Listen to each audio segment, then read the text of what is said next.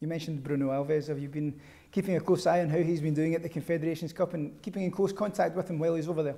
No, of course. Normally, I'm not going to bother him all day long. But normally, on the day before they are going to play, I ask him how the things are going, if you are going to play or not. I wish him all the best. So normal situation when I have players on the national teams, and I hope this season we have much more players on the national teams, in order just to send him a message and wish them all the best and follow the process meanwhile they are with their national teams.